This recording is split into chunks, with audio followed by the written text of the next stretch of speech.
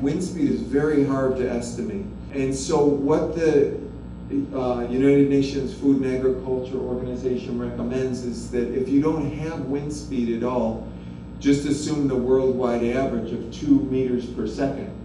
And so what I did is we did have data from the different locations around the island, long-term average wind speed data, and I averaged it and found, oh, look, it's 1.9 meters per second. So it's very close to the worldwide average.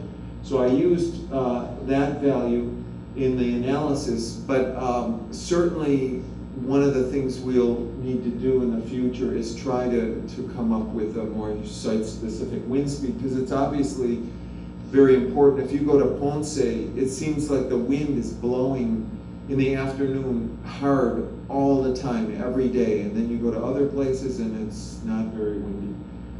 And so that has the effect of reducing the boundary layer over the leaf, and the aerodynamic resistance goes down and the transpiration goes up when you have a higher wind speed.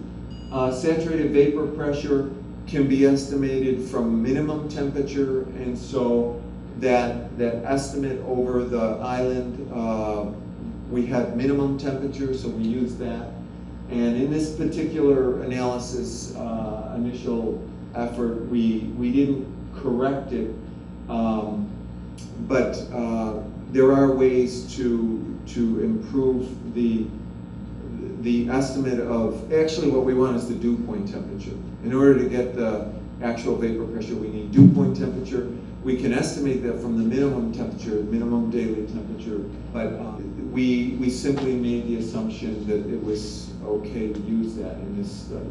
And then there were some other parameters, the extraterrestrial radiation, we need for estimating the net radiation, and also we need soil heat flux, and those were some estimation procedures that came from Allen et al. 1998, which is the FAO document. So here we have elevation for Puerto Rico. Oh, I said 2,000 meters. Actually, the maximum, I forgot, it's only about 1,200 meters in this area here.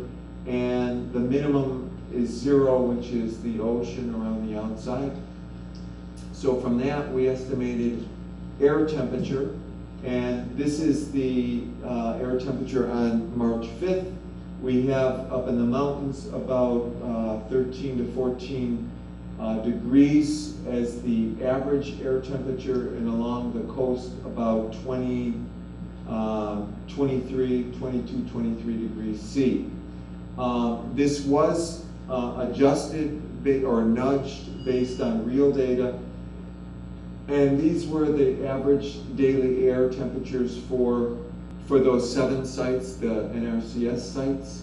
And this is the equation that was used. So basically, we estimated air temperature, and then we used this equation to come out with the value that we used. For example, if you go up to 21, it's very close actually, and you can see that the data is quite linear, but it's very minimal amount of data. What we'll do in the future is we'll get a lot more data, and it's also just from Western Puerto Rico. So if there's some things, different things going on in Eastern Puerto Rico, then that would be a problem. Integrated daily solar radiation then is shown here. This is from the remote sensing algorithm, and the units are in megajoules per meter squared per day. And you see it's quite variable, and the reason is that this day was a cloudy day. It was a scattered cloudy day, and it rained over in this area of the island. And so we can look at the result. Oh, let me mention one thing about the satellite itself. GOES is a geostationary satellite, which means that it sits over the same spot on the Earth all the time. And so the advantage of that is that you can get data from it like every 15 minutes. Actually, I think The fastest download rate is about every 6 minutes. But what we're getting is every half hour, which is sufficient for our needs. But the beauty of it is that you have that high time resolution. The problem is that it's a passive sensor, so it only sees what's reflected or emitted in the form of infrared radiation or visible reflection. The other type of satellite is the polar orbiters. For example, this type, MODIS is an example. And MODIS uses microwave, so it can actually see through the clouds, and it can sense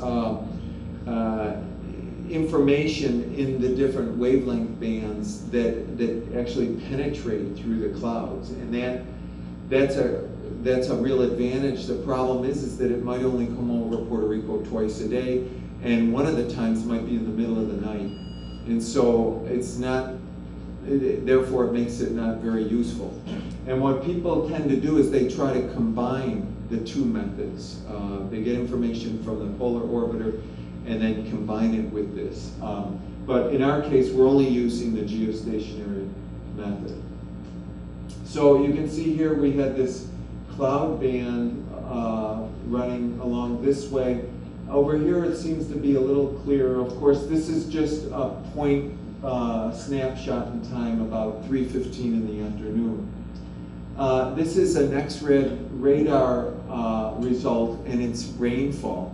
So this is inches of rain over here, and so you can see that there was some rain in this part of the island, and especially over in San Juan there was some rain there.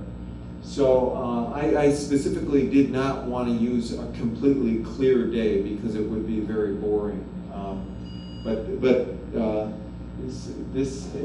What we'd like to know is how the evapotranspiration varies from day to day under all kinds of conditions, just not only under sunny conditions. So I have a few more minutes. So this is the result of the Penman Monteith, and it looks like solar radiation, which is not surprising because evapotranspiration is highly correlated with solar radiation. But the range here goes from about 2 to a little over 4 millimeters per day. And those results are quite reasonable. That's about what you would expect. But it's very low up in the mountains. And over where we saw high solar radiation, we have high evapotranspiration. There is some higher values here. We had rainfall over here, but as you know, the rainfall might have occurred very rapidly over a short period of time. So we could have quite a bit of rainfall, even though we had,